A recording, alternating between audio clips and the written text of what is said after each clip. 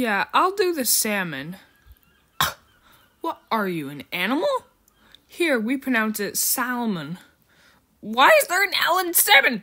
Ah! So the English language bothers me, to say the least.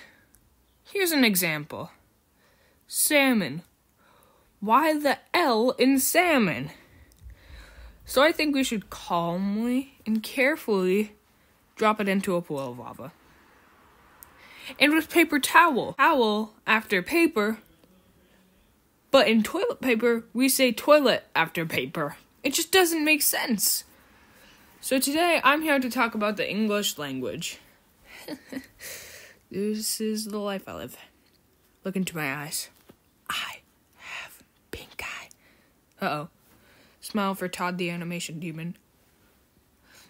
So anyways, the first word I want to talk about is rhinoceros. I'm kidding. The first word I really want to talk about is tuna.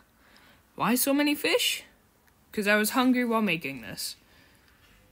Now I know people pronounce it tuna, but since I made this, we do it how I pronounce it.